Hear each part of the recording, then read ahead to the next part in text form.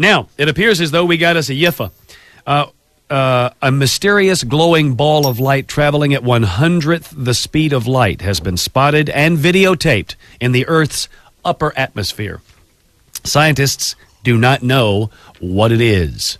Brief footage of the image was presented publicly for the first time Monday at the fall meeting of the American Geophysical Union in San Francisco. A graduate student at Creighton University in Nebraska taped the object in August while observing a region of thunderstorm activity. It appeared for a simple fraction of a second. In a 6-frame sequence, the object can clearly be seen crossing upwards and left across the field of view while retaining its shape and intense glow.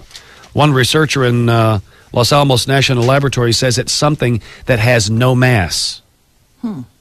So I love that. They found something and they don't know what it is. I think I can answer that question right here. All right. From the Weekly World News. All right. Something in there about it? Christmas issue. You got something in there? Family claims 500-pound space alien raided their refrigerator. Wow.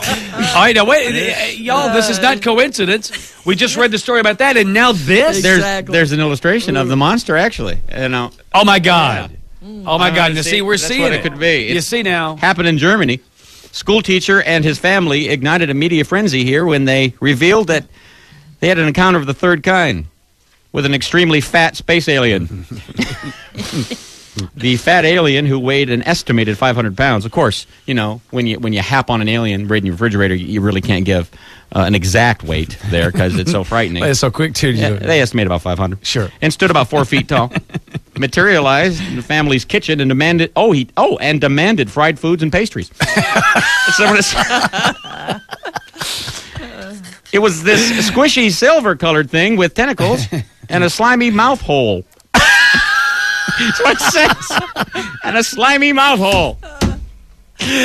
Demanding fried foods and pastries. Yeah, it tore open our cupboards and stuffed itself on crackers, cookies, and cereal. Then it ransacked the refrigerator. Oh, no, sorry, it was Delta Burke. Sorry, we didn't realize. When it found our plum cake and the schnitzel, it went wild, making loud smacking noises and whimpering.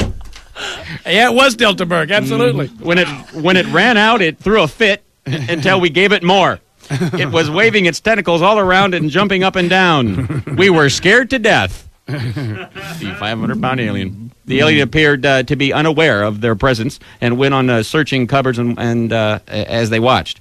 We screamed in fear, but the creature didn't pay any attention to us. It was single-minded. All it wanted was to eat. When my wife called the police, they thought she was a prankster. Really? No, you just can't take phone calls and just blow them off like that. You can't. Meanwhile, we were trapped with this freakish fat thing totally at its mercy.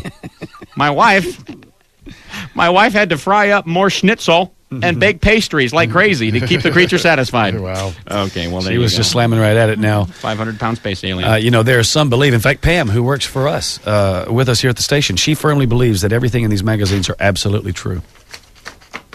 She said, well, she's going to come back and say, I didn't say every magazine. I said the Inquirer. Okay, the Inquirer. She believes everything in the Inquirer. Mm-hmm. Wow. Yeah. And so she reads it, and she'll share the information with us, and she fully goes with whatever's in there.